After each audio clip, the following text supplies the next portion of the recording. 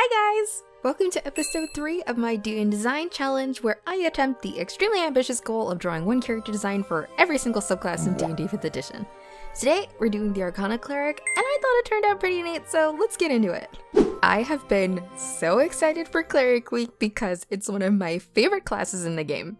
Today's concept is a little different though, because this cleric is actually evil, which I never thought I would do, and it certainly wasn't the original intention. At first, I had created a concept for a life domain cleric that was inspired by my best friend, but I scrapped that idea because I'm a perfectionist and I just wanted that video to be really special. So instead, I put that design away for a future cleric cycle and decided to start over with another subclass. But I really wanted to do one of the older subclasses that you don't really hear people talking about anymore. I picked the Arcana Cleric because I found out during my research that there are evil gods that are associated with this domain in the D&D pantheon, and one of them is Vecna. And I thought, hey, I know that guy. He's from Stranger Things. So I picked him. I don't actually know that much about Vecna in D&D lore at all, except that he is evil. And I didn't watch Stranger Things because I'm squeamish. But the thought of creating an evil cleric of Vecna was just too much fun to pass up.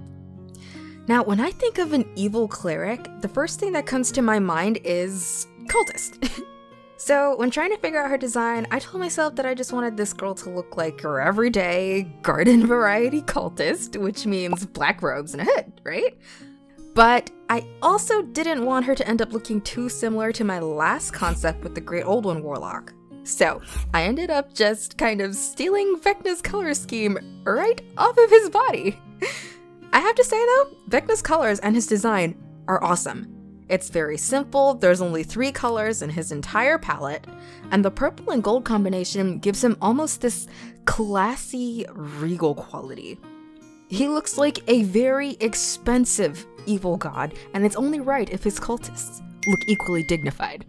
So, finding a silhouette for her design that I was satisfied with actually took me a bit of time, especially since even after hours of searching the internet for design inspiration, I still couldn't come up with a concept that 100% matched the vibes I was trying to go for. So it took me about a day or so to come up with a concept that I was kind of satisfied with, and then I jumped right into the painting.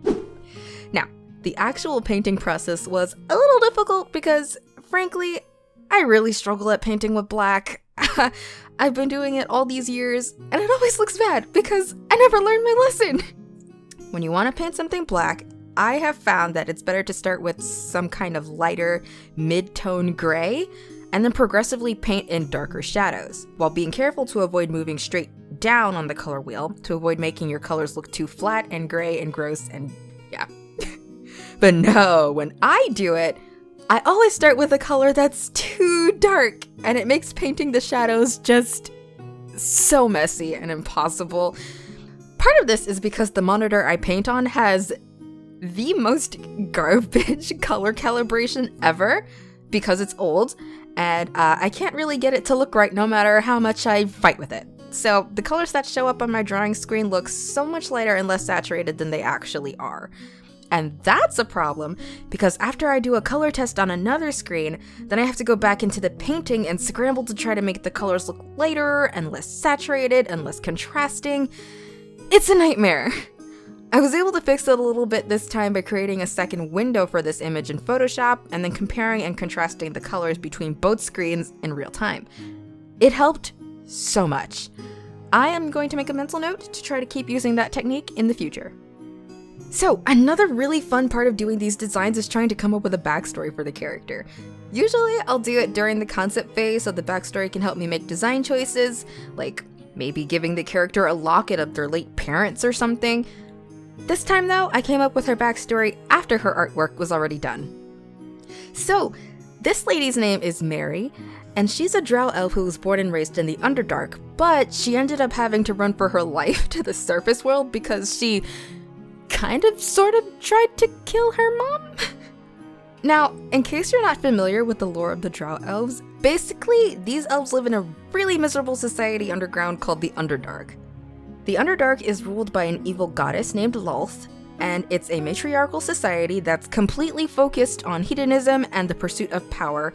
However, their society is structured in such a way that in order to climb the ranks up in society, everyone is kind of expected to just lie, manipulate, and backstab other people in order to get to the top.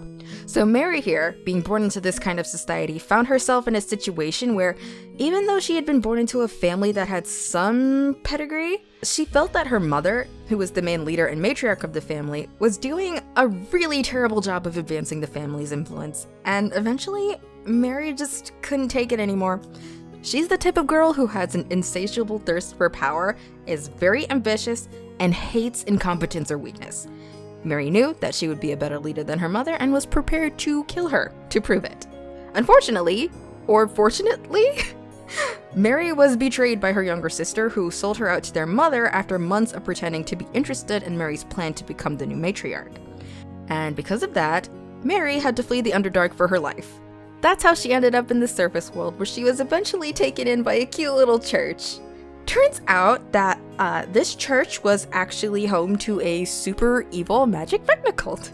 So they tried to recruit Meri, and at first she wasn't really interested because she didn't trust people thanks to growing up in the Underdark, and she didn't really want to be a part of a group. But she ended up joining anyway because she realized through this cult just how powerful and dangerous arcane magic is. And power is her weakness. So in the present day, Meri is currently just your average, regular, trainee cultist, if you will. But her plan is to eventually work her way up the ranks and eventually take over the entire cult. And once she's a powerful spellcaster, she's going to go back and take over the Underdark. That's her story, to be continued.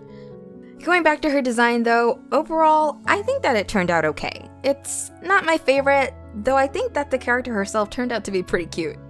Like I said earlier, I tend to struggle with darker palettes and more gothic designs. I actually had a similar problem with my Great Old One Warlock. I'll need to work on that aesthetic a little more in the future for sure. In hindsight, I think I'd probably go back and add a little more gold detailing, especially to her hat. I think it's a little bit bare compared to the rest of her dress. I also feel like there may have been a little too much gold detailing in the other areas of her design. I think I really could have simplified it a little bit more. Before we get to the reveal though, I have a question of the day for you guys. Since this character is evil, I'd like to know, have you guys ever played as or at a table with a character who was evil? How did that go? If you haven't, could you ever see yourself playing an evil aligned character? For me, I got pretty close to playing at a table with an evil character, but I actually ended up dropping the campaign. With all that being said though, please enjoy the reveal. Thank you guys so much for hanging out with me today. If you enjoyed the video, please leave a like to help a micro YouTuber out. Also, feel free to follow me on Instagram where I occasionally post works in progress and such in my stories. Stay creative everyone, and I'll see you again really soon. Bye bye!